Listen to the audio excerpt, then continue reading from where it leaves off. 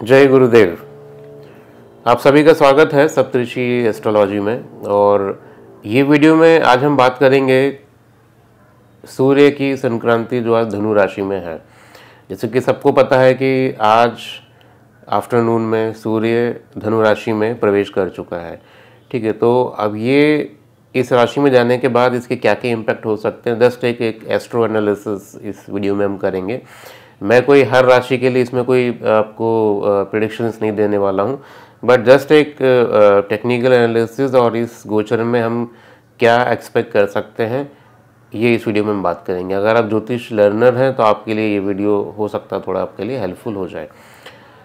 तो जैसा पता है कि जब सूर्य धनु राशि में एंटर किया उस टाइम पे आज टॉरस लग्न यानी वृषभ लग्न आज उदय हो रहा था। तो आप जैसे आप चार्ट आप बनाएंगे तो आप देखेंगे कि वृषभ लग्न की कुंडली है और जेमिनी नवमांश लग्न में बनता है।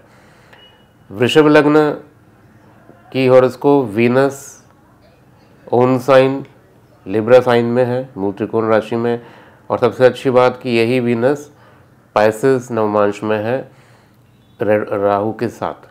ठीक है, तो ये पर्टिकुलर ये जो पूरा महीना ये धनु संक्रांति के धनु गोचर की हम बात करें सूर्य का, तो बहुत अच्छे रिजल्ट ये दे सकता है, खासकर टॉरस लग्न और लिब्रा लग्न वालों को। अगर वो इस ड्यूरेशन में इस मंथ में उनका कुछ ऐसी प्लानिंग्स हैं जो शुक्र के कारक तत्व वाले प्लानिंग्स हो गए, लाइक कोई लव रिलेशनशिप की बात करें या कोई मैरिटल मैरिज प्लानिंग अगर इस साल वो कर रहे हैं, तो ये महीना उनके लिए थोड़ा सा फ्रूटफुल हो सकता है। कारण एक और है कि इसी पर्टिकुलर टॉरस लग्न में ना मंगल जो है वो अपने ही राशि स्कॉर्पियो राशि में है। और इस टॉरस लग्न के लिए मंगल वैसे भी कारक माना जाता है, और ये मंगल का अष्टम में रहना और यही मंगल नवमांश कुंडली में भी जाके ना बड़ी अच्छी पोजीशन पे है कैप्रिकॉन राशि में, वहाँ भी एक्सॉल्टेड। दो planet majorly Venus and Mars दोनों ही मैरिटल हैप्पीनेस के लिए इम्पॉर्टेंट है, दोनों ही अपने बेस्ट पोजीशन में है इस पर्टिकुलर ट्रांजिट में। तो ये ट्रांजिट ऑनगोइंग अगर कोई आपके कुछ एफर्ट्स हैं मैरिज को लेके, इन सब को लेके ना, ये आपके लिए बड़ा काम करेगा, खासकर जब आप टॉरस स्कॉर्पियो या लिब्रा लगने वाले पीपल हैं, है ना। तो आपके लिए ये बड़ा अच्छा ये गोचर जाने वाला है। बट इसके अपोजिट अगर हम बात करें, जैसे केतु वर्गो साइन में गोचर कर रहा है इस टाइम पे।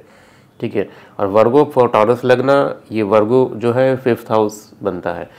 तो 5th हाउस रिलेटेड मैटर जो हो गए, लाइक लव रिलेशनशिप की हम बात करें, है ना, या ऑनगोइंग रिलेशनशिप आपका है, या चिल्ड्रन मैटर्स में हो गए। ठीक है, अगर आप चाइल्ड बर्थ अगर आप प्लान कर रहे हैं, है ना, ये सब के लिए अच्छा नहीं है ये ट्रांजिट, है ना, क्योंकि केतु का वर्गो साइन में होना यहाँ पर ये बहुत अच्छे रिजल्ट आपको नहीं देगा। डिस्पोजिटर जो है ना वो भी अष्टम में सूर्य के साथ इस बार है।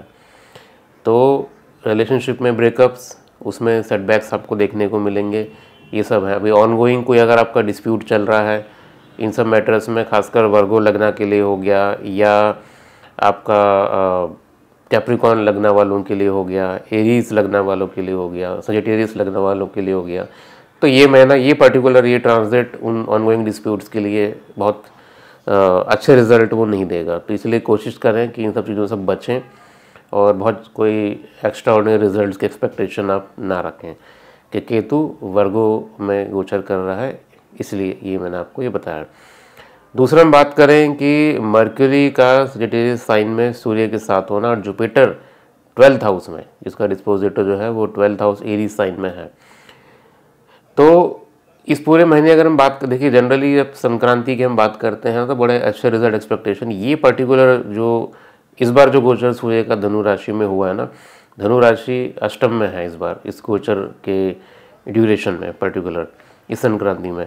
तो क्या बोलता है कि अगर आप कोई स्पिरिचुअल प्रैक्टिसेस में हैं, आप कोई किसी साधना में इन्वॉल्व हैं, खासकर अगर आप ज्योतिष की भी अगर आप स्टूडेंट हैं, तो ये आपके लिए बहुत अच्छी अपॉर्चुनिटी हो सकती है। सूर्य बुध का धनु राशि में होना और उसी का लॉर्ड जाके 12th में होना, वो भी रेट्रोग्रेड, ये एक बहुत अच्छी अपॉर्चुनिटी देता है। खासकर अगर आप इस महीने अगर आप सूर्य मंडल स्तोत्र का अगर आप पाठ करें, ठीक है, आदित्य हृदय स्तोत्र का पाठ करें, ये सूर्य उपासना करेंगे, आपकी स्पिरिचुअल ग्रोथ ज्योतिष में ग्रोथ के लिए सबसे इम्पोर्टेंट ये योग बनाता है इस बार ये, ठीक है। इसके अलावा हम बात करें सैटर्न का एक्वेरियस में होना है, एक्वेरियस 10th हाउस में सैटर्न, तो ये पर्टिकुलर जो पूरा महीना है ये सूर्य का जो गोचर है ना, ये अगर मुंडेन अफेयर्स की, मुंडेन एस्ट्रोलॉजी की हम बात करेंगे तो ये जो रूलिंग पार्टी है ना उसके लिए महीना अच्छा जाएगा ये, ठीक है। उनके लिए उनके जो भी प्लानिंग्स होंगी सब कुछ चीज़ें एग्जीक्यूशन में होगा। अपोजिशन पार्टी लाख मर्जी कोशिश कर ले, कुछ अभी कर ले, तो इस महीने कुछ बहुत ज़्यादा कुछ उनके अगेंस्ट वो कर नहीं पाएंगे, तो उनकी प्लानिंग्स भी एग्जीक्यूशन में शायद ही सफल हो पाए। बट ये है कि अपोजिशन पार्टी कुछ ना कुछ अपना प्रिपरेशन करेंगी, जिसका रिजल्ट उनको जाके मिलेगा जब सूर्य मकर राशि में गोचर करेगा तब। बट फिलहाल सूर्य का धनु राशि में गोचर करना ये रूलिंग पार्टी के लिए बहुत अच्छे रिजल्ट ये देने वाला है। प्रोफेशनल सक्सेस कैप्रिकॉर्न, एक्वेरियस लगना हो गए, जेमिनी लगना हो गए, लिब्रा लगना हो गए, इन लोगों के लिए प्रोफेशनल सक्सेस इस महीने मिलेगा। कुछ प्रोफेशनल रिलेटेड एक्टिविटीज़ अगर आप कर रहे हैं, कुछ बिजनेस ओरिएंटेड एक्टिविटीज़ हैं, तो ये सब चीज़ों के लिए ये पर्टिकुलर गोचर बहुत अच्छा रिजल्ट ये आपको देने वाला है। अगर इस पर्टिकुलर ट्रांजिट में या ट्रांजिट से जस्ट पहले या इस ट्रांजिट के अंदर अगर कोई हॉस्पिटलाइज हुई है, खासकर फीमेल है ना, किसी की मदर, किसी की वाइफ अगर हॉस्पिटलाइज होती हैं, तो ये गोचर अच्छा नहीं है। तो हो सकता है कि वो हॉस्पिटलाइजेशन थोड़ा इनके लिए लंबा खिंच जाए, ठीक है। और कोई अगर कुछ चीज़ें अगर इस ड्यूरेशन में अगर डायग्नोज होती हैं हेल्थ इशू में ना, तो भी बहुत अच्छा रिज़ल्ट आने वाले समय में उसका नहीं मिलता है। तो ये चीज़ों का भी आपको ध्यान रखना है। तो नेसेसरी जो भी रेमेडीज़ होंगी हॉरोस्कोप में वो आप करके आप प्रिपेयर रहिए, ज़्यादा अच्छा है। तो रिलेशनशिप मैटर्स के लिए मैंने बोला कि केतु की वजह से ब्रेकअप से ये सब चीज़ों देखना पड़ सकता है। मैरिज प्लानिंग, जो नए कपल हैं जो मैरिज होने की संभावना ढूंढ रहे हैं, उनके लिए महीना ये फ्रूटफुल हो सकता है, ठीक है। मेडिकल मामले में, हेल्थ इश्यूज़ के मामले में अच्छा ये नहीं है। स्टूडेंट्स जो एजुकेशन में इन्वॉल्व हैं, मैं ज्योतिष की नहीं, मैं दूसरे कोई भी एजुकेशन की अगर हम बात करें, एजुकेशंस में इन्वॉल्व हैं, इन सब में इन्वॉल्व हैं, तो उनके लिए ये महीना थोड़ा सा केयरफुल रहने की ज़रूरत है। कुछ ज़्यादा मेहनत इनको करनी पड़ सकती है। कारण क्या है कि इस पर्टिकुलर जो लगना जो इस टाइम पे उदय हो रहा है इस संक्रांति में ना, वहाँ 4th हाउस का जो लॉर्ड है सूर्य, वो अष्टम में है धनु राशि में बुध के साथ, ठीक है। अपनी वाणी पे कंट्रोल रखें, ठीक है। अपनी, क्योंकि देखिए एजुकेशन जब आप आती तो वहाँ पर इंटेलिजेंस, लर्निंग एबिलिटीज़, इन सब मामलों में ये सब दोनों कॉम्बिनेशन जो है वो अष्टम में बन रहा है। अष्टम का लॉर्ड खुद जाके 12th में है, तो प्रॉब्लम्स आना है ना, मन का भटकाव, ऑब्स्ट्रक्शंस, ये सब चीज़ें ये पर्टिकुलर कॉम्बिनेशन ये देता है। ये पूरा लागू रहेगा आपका ये पूरा गोचर में, ठीक है, जब तक सूर्य मकर में नहीं जाता तब तक। दूसरा 5th हाउस, वो भी एजुकेशन के लिए इम्पॉर्टेंट है, वो भी सूर्य के साथ ही अष्टम में है। तो इसलिए 4th एंड 5th दोनों की सिचुएशन अच्छी ना होने की वजह से, इसलिए जो स्टूडेंट्स एजुकेशन में इन्वॉल्व हैं उनके लिए ये मैंने रिजल्ट्स ये बताए हैं। तो ये एक मोटा मोटा गोचर का आपके लिए एक संभावना थी। सबसे एक और इम्पॉर्टेंट एरिया है जो है फाइनेंशियल गेंस का। तो फाइनेंशियल गेंस के लिए देखिए दो चीज़ें सबसे इम्पॉर्टेंट है, शुक्र का हमारा देखना और 11th हाउस हमारे लिए कैसा है ये देखना। तो 11th हाउस में है राहु, ठीक है, और यही नवमांश में भी वो वर्गोत्तम होता है शुक्र के साथ, ठीक है, पाइसेस साइन में राहु।